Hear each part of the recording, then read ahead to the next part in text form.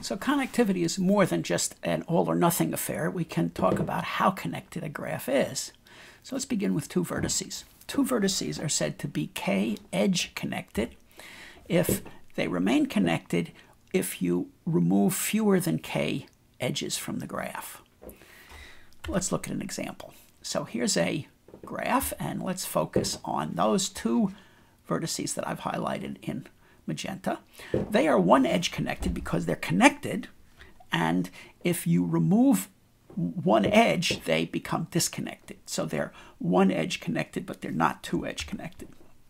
If, in particular, if I delete that edge, then they no longer is a path between the two magenta vertices.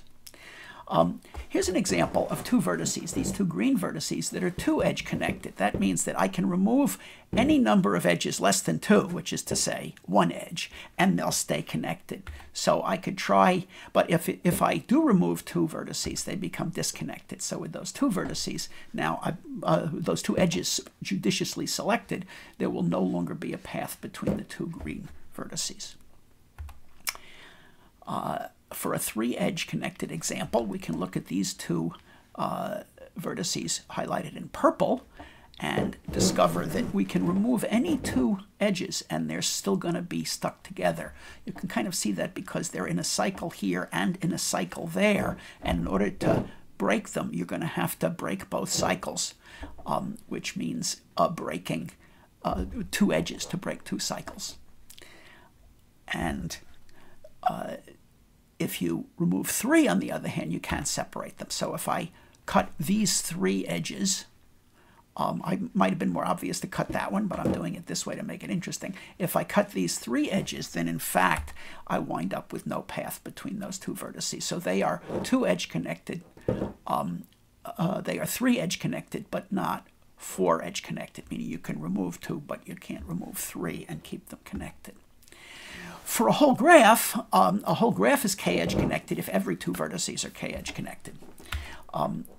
And the point of this degree of connectivity is to measure, one motivation of it is that if you think of this graph as indicating a communication network where vertices are centers that are sending and receiving data, and an edge corresponds to having some kind of a channel or cable between adjacent centers, then connectivity is a measure of how many of your channels or cables can go down and still have the property that every center of information can communicate with every other center of information.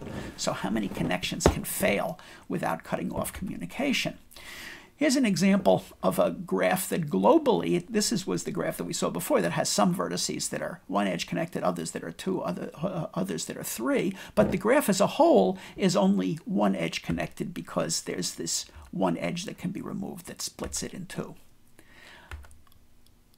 This graph, on the other hand, a modification of it, is two-edge connected. Now I can remove any one edge, and no matter what single edge I remove, this will remain a connected graph, which makes it two-edge connected.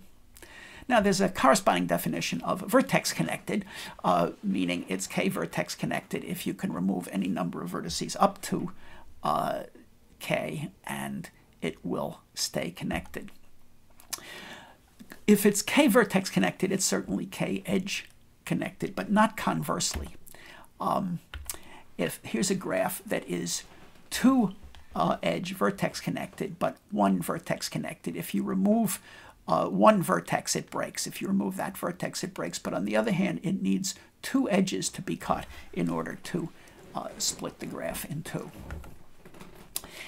The complete graph on n vertices is to cut it up, it requires cutting n-1 edges, and in fact n-1 vertices to break it up, because everything is connected to everything else.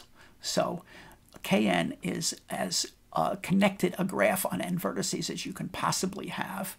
But of course it's got a lot of edges. It's got n choose 2 edges, or about n times n-1 over 2 edges. Another interesting structure is the n-dimensional hypercube. So the square is a two-dimensional, and the cube, the ordinary cube, is the H3, has 8 vertices and looks like a cube. And in general, the way we define Hn is that its vertices are the binary strings of length n, and two vertices are adjacent if they differ in 1 bit. They're the same except that in one coordinate, one of them has a 1 and the other has a 0. In that case, you can make the edges adjacent. It turns out that the n-dimensional hypergraph is n-vertex connected, and this is worked out in a homework or class problem. So to summarize, well, actually, before we summarize, there's a basic theorem that we're not going to prove. It's just a little bit too much of a challenge for us to get into.